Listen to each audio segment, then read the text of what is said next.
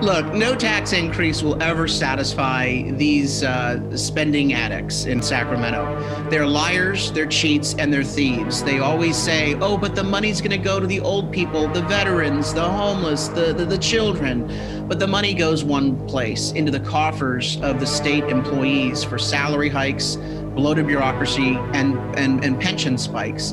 And guess where those union dues go? They go back to the Democrat politicians in Sacramento and at City Hall that actually support tax increases and put measures like Prop 15 on the ballot and increase our taxes.